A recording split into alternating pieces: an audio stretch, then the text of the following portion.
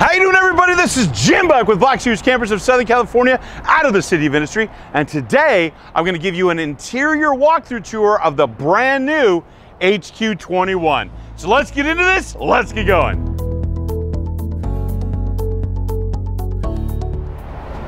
Welcome inside the 2021 HQ21. So here we are at my favorite area. I love this booth. We have our U-shaped dinette booth.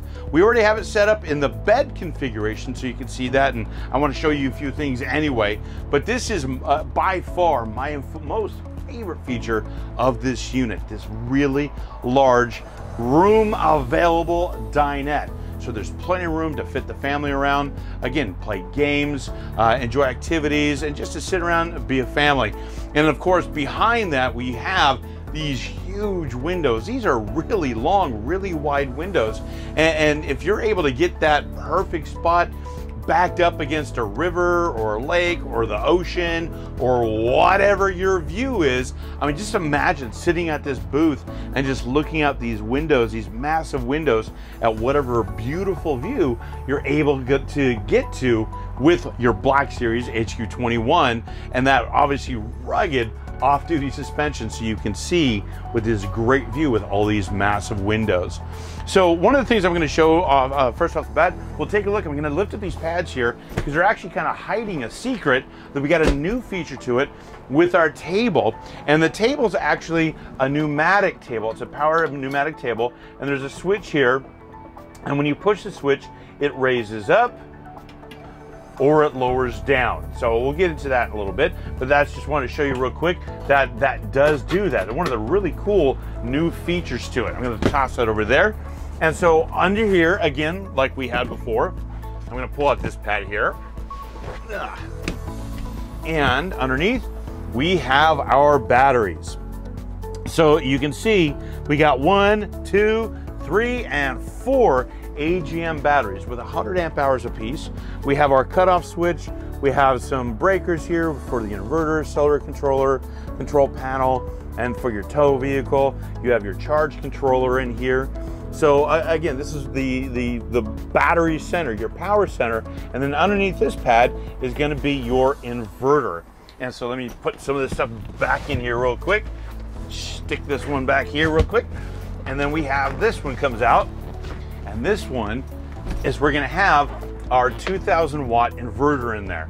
So that's going to provide you the power, enough power to run your microwave, run your TV, run some appliances, maybe a coffee pot, something like that. Whatever it is you want to use, you're going to be running off of your inverter using the inverter plugs. And remember, there's two styles of plugs. There's going to be your GFCI plugs that work off of shore power or work off your generator. And then in this, you're going to have your inverter that's going to run off the other plugs for different powers and stuff, okay? And the other area over here, let me move these pads. There's a lot of jostling and moving things around. We're going to come over here, we're going to move these pads.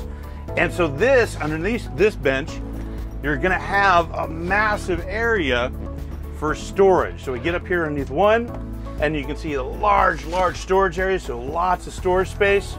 And then you got two, so you got a lot of storage area to put extra things.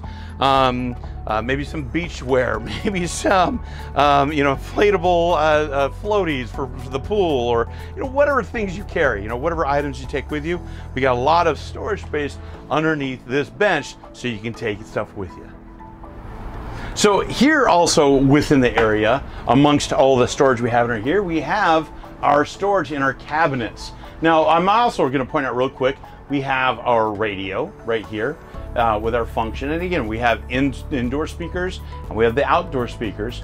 And so to change the function to go from indoor to outdoor speakers, you would need to go through the fade.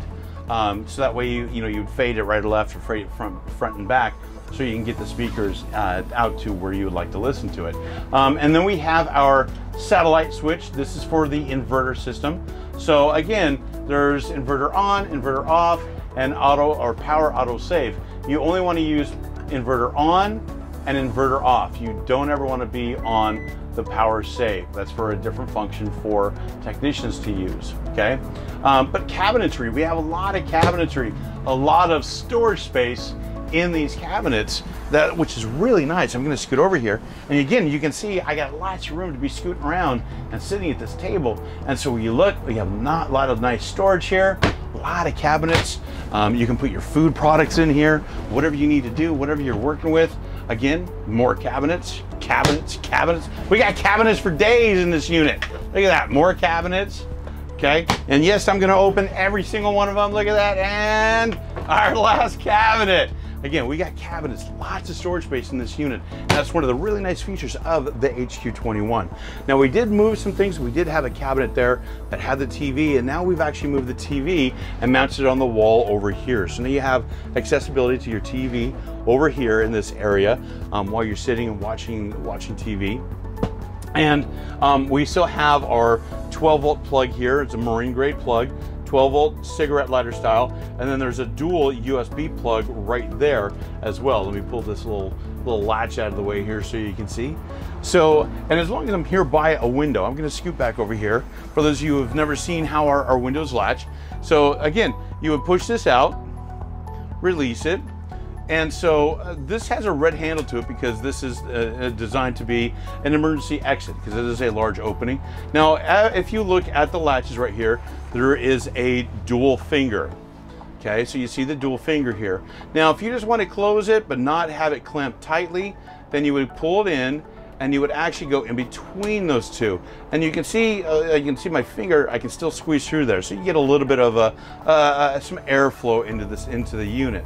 Now, if you want it tight, you're gonna be parking it, you pull it all the way, and see now it's tight. I can't get my finger in there. And so you have 1, 2, 3, 4, 5 locks on this one window.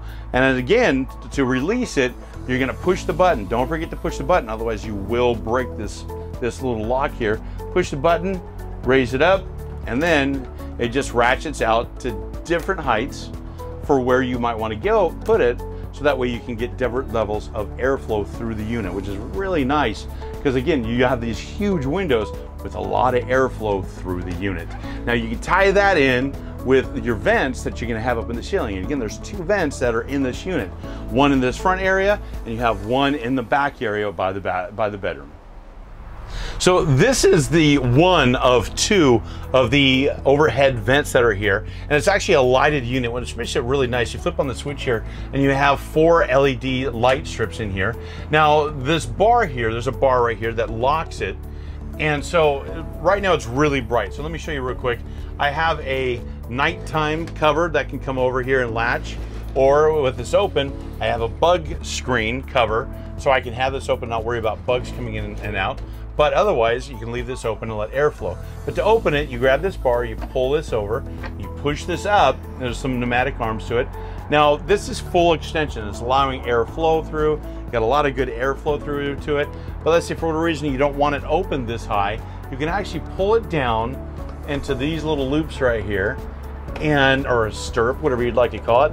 And these tabs pull across. So now we have it at a nice little jaunty angle. So it's not open quite all the way. Just kind of gives you a little bit of airflow for whatever reason. Maybe it's some strong winds blowing or whatever reason, you have it at a side little angle. And so that's our one of 2 air vents. Like I said, the other one is in the bedroom area. So as we travel this way a little bit, we'll stick to the ceiling. We have our first speaker. Our second speaker that's inside is gonna be in the bedroom area. As we keep going along right here, we have our air conditioner. So we have our air conditioner. It's got a couple different vents covers that open up and allow airflow out the sides, out different areas.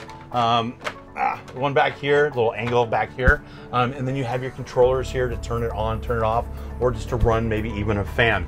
Now, keep in mind, you will need to be plugged into either a shore power to run your air conditioner or a generator. You need to be on a generator to run your AC unit. So here I am in the kitchen area. We have our sink, we have our oven and stove combination, and then across from that we have our refrigerator, as well as the cabinetry, and even a wardrobe area, which you could double up and use as a pantry if you wish. But let's start back over here in the kitchen area. We have our switches. We have our main power switch, the large block. We have our lighting switch that runs all of our lights inside the unit here. And then this unit right here, or this switch right here, runs our floodlights that are outside. And then this right here, this is a GFCI plug. It is near a water source, and so that's why it's a ground fault current interrupter. This is one of the plugs that will only work when you're plugged into a generator or shore power, okay? You see right here, we have our water spigot. This is our filtered water. We talked about all of our units, they have a triple filtration system. And if we look underneath the sink right here, we'll come under here. And if you look, you see our triple filters and the valves and everything to turn it off, and our water lines. So this is our triple filtration system. So this is going to be coming off of your 16-gallon water, okay? Now, as long as we're down here, we can also take a look in this first cabinet here. And our first cabinet is actually a pull-out pantry. So this is where you can put like your canned goods, maybe some spices, stuff like that. But this is going to be your pull-out pantry. Put that back in there, close that up. And then we have our sink. So we open up our sink here, we have a cover, and there's our sink. And so we have a hot and cold faucet, okay? And then we also have, like I said, we have our drinking water there. So it makes it nice. It's nice and close. It's nice and convenient. We can close this up. We can close this up. And then we also now have the sink surface as a cover area. So if you want to use this to serve food or a prep area, whatever you like to do, you have this surface you can do that in. Don't cut on this, but you have this as an area. Now we have our stove right here. We have our stove cover. Our stove comes up. 3-burner stove. Here's our switches for it, or our valves for it.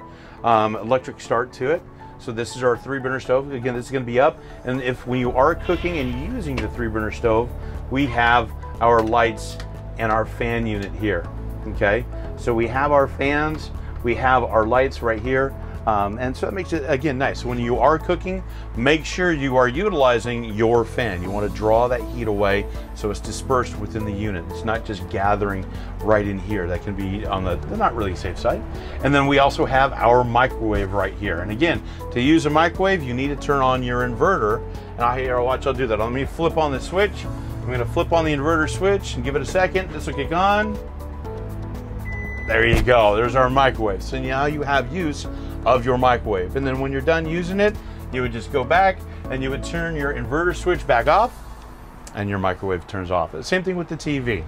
Now this cabinet right here, you're gonna have our control center. So we're gonna have all of our breakers for our coach. We have our valves, our switches for our water, our drinking water, and our general water for our pumps. We have 25%. Now our gauges are written in percentages. It's not gallons or whatever, it's percentages. So when it's a full tank, you would say 100% of 16 gallons, all right? So the rest of the tanks are empty.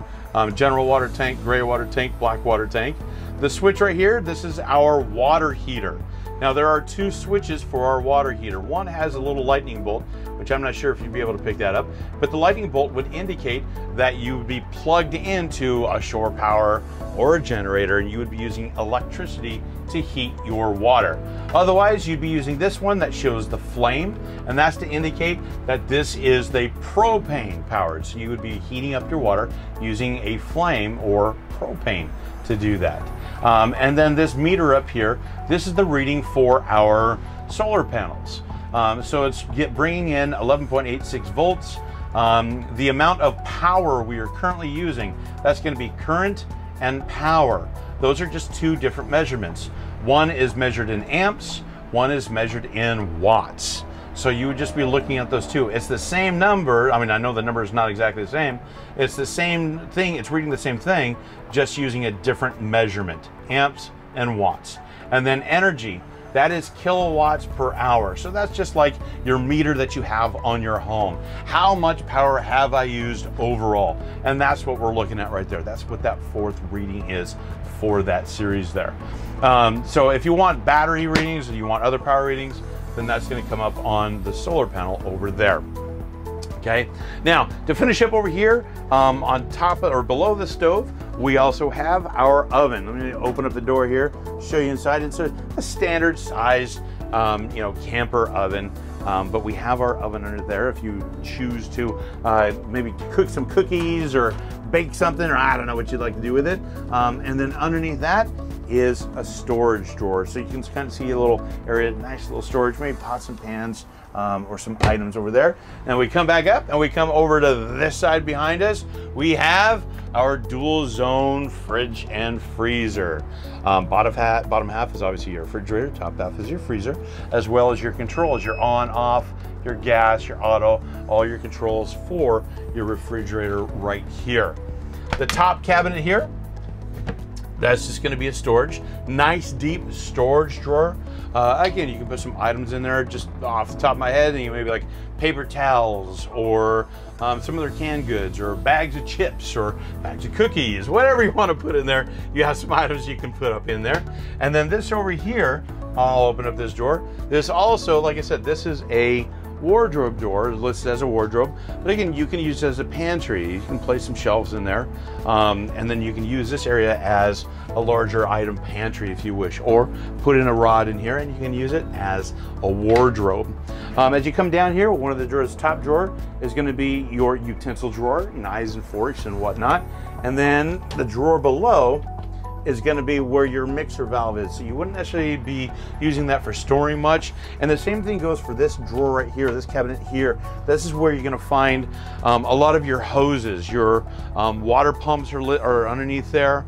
You can see the fill hoses are underneath there. So when you're filling your tanks and stuff, as well as other hoses. So you wouldn't be storing anything in these two cabinets.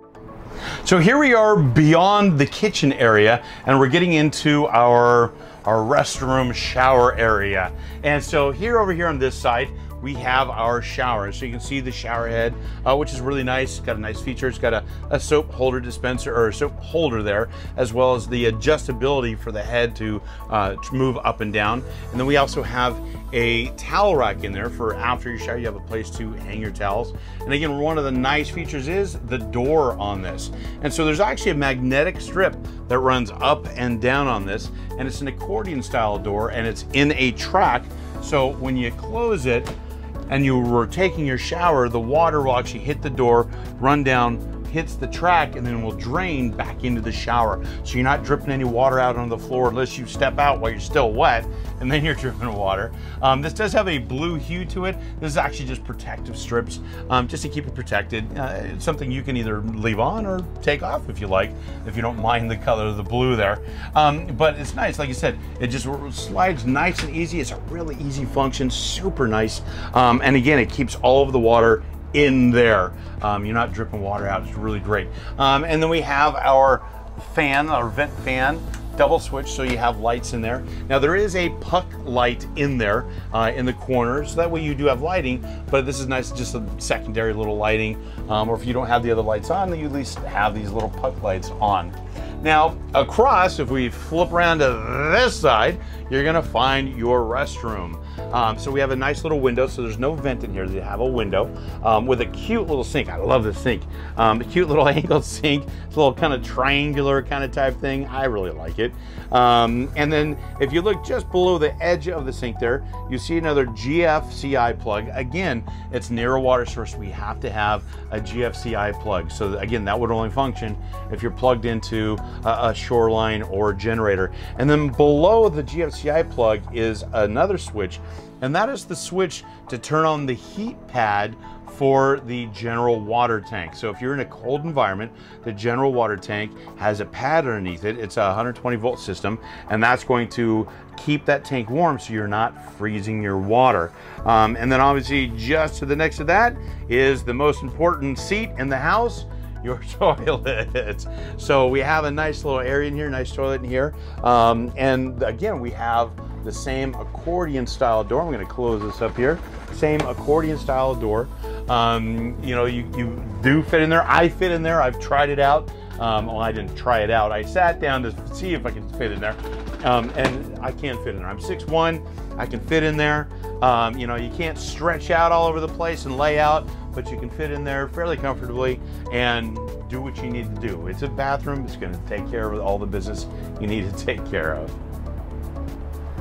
So here in the master bedroom, the back bedroom or the front bedroom area, we have obviously our bed. And one of the nice features is we have a nice privacy pocket door right here. So it would unlock. Here's your pin right here. And then this just rolls over very nicely over into this area. And then you would lock it again if you wish to. Now, also in that corner, as long as we're over there, you can also see there's the TV. So there's two bedrooms or two TVs in this unit. You got one up here in the back bedroom area, and then you have one back in the front near the dinette for everyone to watch and enjoy. So we have some cabinetry and stuff. We see this is exit. So again, that's the nice thing about our windows is not only are they large enough, they allow a lot of airflow through, but they're also large enough to use as an emergency exit area if need be. But we have some storage here. We have storage here. We got storage over the bed on the other side. We have wardrobe here, and some nice, again, a nice deep wardrobe closet right here that's alongside the beds, as well as storage underneath here too, or excuse me, above here as well. Now, as you're up here too, you also look, here is our other speaker that I was mentioning earlier being inside. Now, if you scroll this way just a little bit, you'll see the cabinet there behind you. But if you also look up on the ceiling, you also are gonna have the switch for your King antenna. And again, I mentioned, you know, if you're looking at the exterior video, I talk about the King jack or the high definition antenna up on the roof. That's the control for it. As you come around, we have our smoke detector. And again, our second window vent, our large window vent, which is already in that like halfway down position. And again, it makes for really nice lighting areas. Now, if you look over here on the wall over here, I have two features I'd like to point out. One would be the light switch. So if you leave the lights on, you know, you want to read or whatever you want, or you're doing something in here, you can use this switch here to turn off your lights. Now there's also a secondary or a inverter switch here. So when I was talking earlier about flipping on the inverter switch to run power for things, maybe you want to charge your phone in your room or whatever you want to do.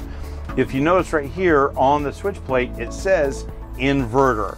So only the switch plates that say inverter on them are going to be the ones that will work using the inverter. Okay, that's one of them.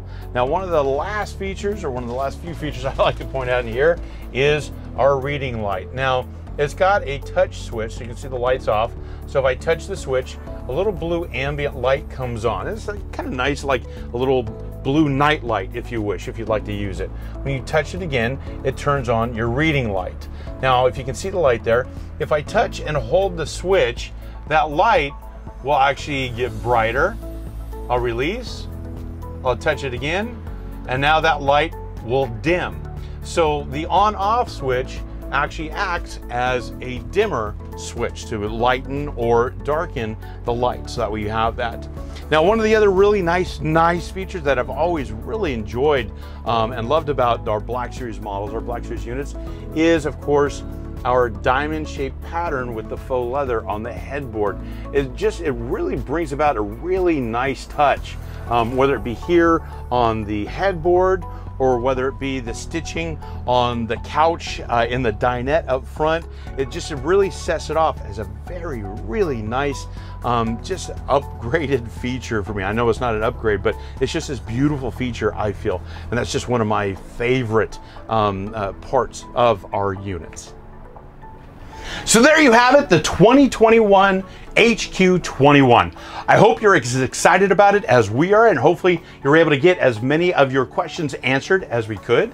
Again, this is Jim Buck, Black Series Campers in Southern California, out of the City of Industry in the 2021 HQ21, saying take care, everybody. We'll see you out there. How you doing, everybody? This is Jim Buck with Black Series Campers of Southern California, out of the City of Industry. And we hope that you enjoyed the last video of a series that we just got finished watching. And what we'd like to do is we'd like to ask to make sure that you please like and subscribe to our channel so that way you can see all of the videos that are coming up in our series. So make sure that you get out there, you smash that bell up in that corner up there. And again, this is Jim Buck with Black Series Camper. So we hope you enjoyed that video. Take care, everybody. Have a great day.